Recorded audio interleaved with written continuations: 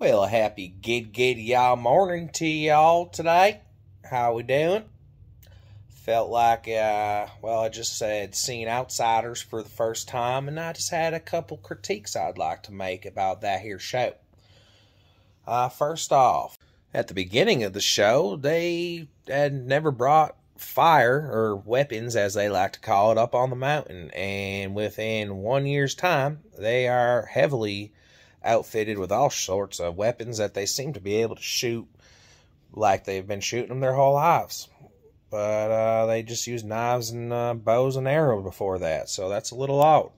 My only other main takeaway is, considering their diet consists of wild game and moonshine, those poor bastards must be shitting cement logs the size of a goddamn brown bear coming out of there. Those are just a few of my critiques for y'all. Have a great day.